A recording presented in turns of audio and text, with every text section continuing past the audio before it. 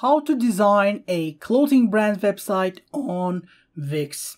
Hello guys and welcome to the video. In today's video, I will be showing you how to design a clothing brand website on Wix. Of course, for this we have to use Wix Studio, but whatever you do on Wix Studio will of course immediately go to Wix Studio, like Wix itself as well. So all we have to do is of course go into login to our Wix Studio and then just go in there and just see how it works. I will just say start creating. Of course, you can always sign in with your Google accounts. I have a habit of doing that. I probably should stop doing it, but nope. Create with Wix Studio, built for the needs of agencies and freelancers. You can try Wix Studio, but of course Wix Studio is like a whole different thing than Wix. So you can do it as a part of the agency, but I'm not a part of agency. I'm gonna say freelancer. Web design or marketing, you can choose whatever you do. And of course, I just want to create a site.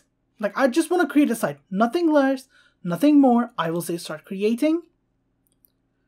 And of course, as you can see guys, from here, it takes us to responsive templates of Wix Studio. This is perfect. I love this. I will go, of course, to my workspace as well. I want to see there because I think this looks better in general for this kind of stuff. And then I can go to sites. And after I go to sites, I can just say like create new site here. And of course, it will say choose how to design your studio site. Like this is a Wix Studio site, so it's like a little different from Wix, but basically what you use for Wix. So I can just say like create new site, and you can either start from a blank canvas, like you can, it's basically for those who actually know what they're doing a lot, like who are like actual professionals, or if you are like me and if you just want to have something that looks really good, and of course that goes really good, start from a template. It's basically really good. Then I can go here. Of course, it's the website screen we had before. I can come here and of course category, type, industry, feature and everything. I will go type and say e-commerce. And after you go to e-commerce, as you can see, I have like fashion, I have jewelry, I have minimal e-com, flower, electronics, fashion, again another fashion, artist showcase, beauty, and home goods. You are free to choose, of course, whatever you want, but since for this video we are making a clothing brand website, I would either go with the fashion, like this fashion one, or I could go with this fashion one, depending on what you guys want to use. Of course, if you want to like focus on the e-com parts, like of course the selling parts, you can go with the minimal e-com wireframe as well. But like I said, I would think to do like with the fashion ones. You can edit them, view them. I think I'm gonna choose this one. I'm not sure. Like, yeah, let's take this one. Let's go with this one. Normally I take this one, but for this video I will like show you something else too. So I took my website here like this, and from here I will be able to edit everything once it actually properly loads up. We will just of course wait until it's opened, because of course it's like creating a whole new thing by itself. I have to just like of course edit everything by myself. And now we are ready.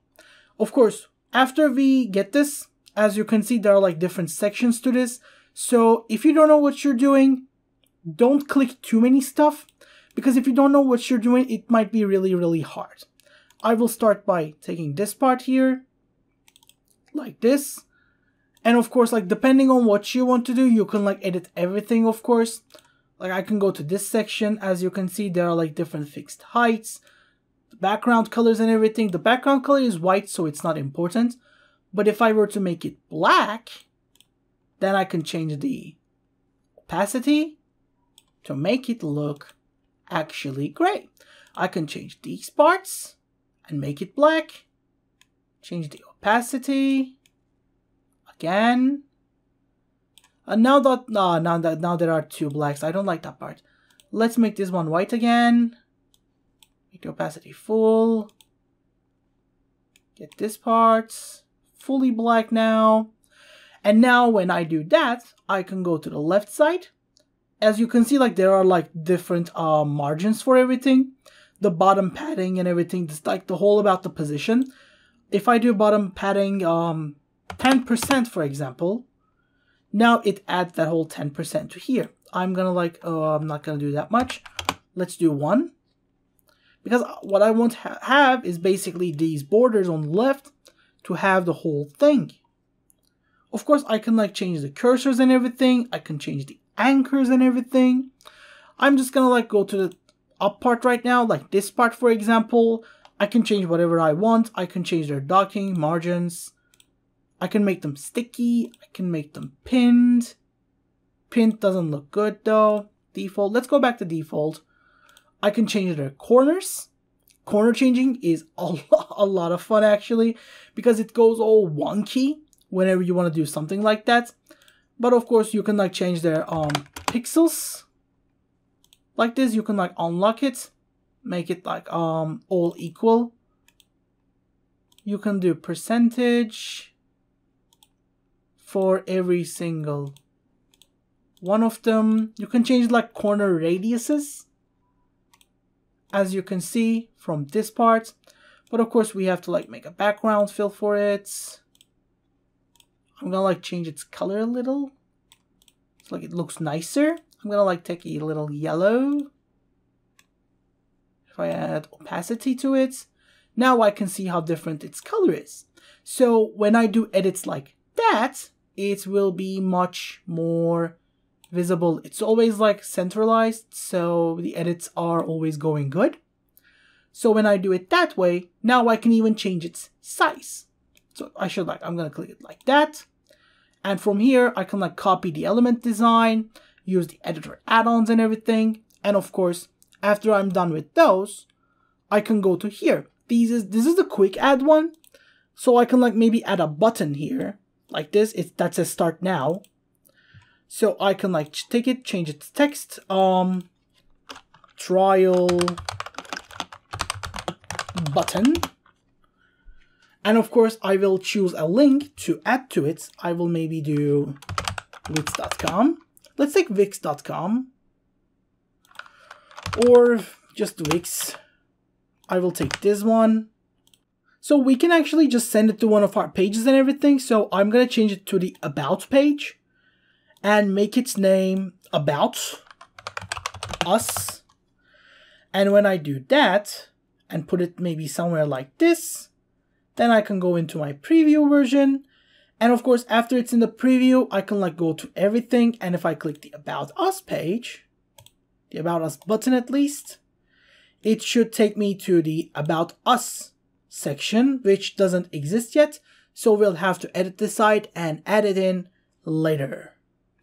That's basically it, guys, and I hope this video was helpful. If it was, of course, I'm glad to have you here, guys. I hope you liked this video, and if you did, you are free to just subscribe, like. I hope to see you guys in the next video as well. Have a great day. Goodbye.